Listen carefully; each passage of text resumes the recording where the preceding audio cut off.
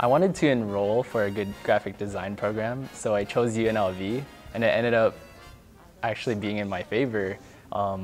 After 4 years in the program, I actually got to work for UNLV at the Barrick Museum of Art.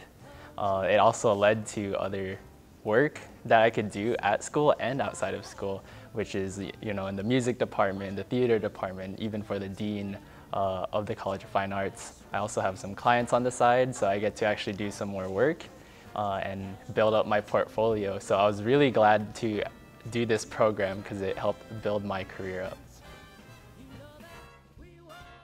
Well, I actually just finished this really cool job where I got to design an ice cream truck wrap for Perfect Scoop, and I like to do illustration and character design, so that's what they were looking for.